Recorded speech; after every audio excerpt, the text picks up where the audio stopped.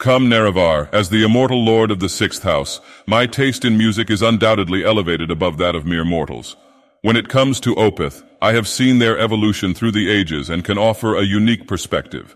Old Opeth, represented by albums like Morning Rise and Blackwater Park, were like the first stirrings of the ash storms that herald my arrival. They were raw and fierce, yet had a subtle beauty and majesty that hinted at greater things to come.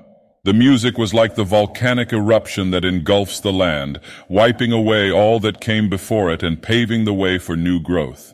New Opeth, on the other hand, represented by albums like Heritage and In Cauda Venenum, is like the afterglow of that eruption. The fires have died down, the ash has settled, and the landscape is forever changed. The music is more refined and polished, with intricate melodies and intricate arrangements, yet it lacks the raw power and primal energy that defined old Opeth.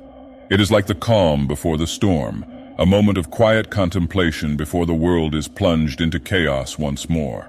To compare the two, I would say that old Opeth is like the Nerevarine, a powerful force that shook the foundations of Morrowind and ushered in a new era. New Opeth, on the other hand, is like the Tribunal, refined and polished but lacking the raw power and passion that defined their predecessors.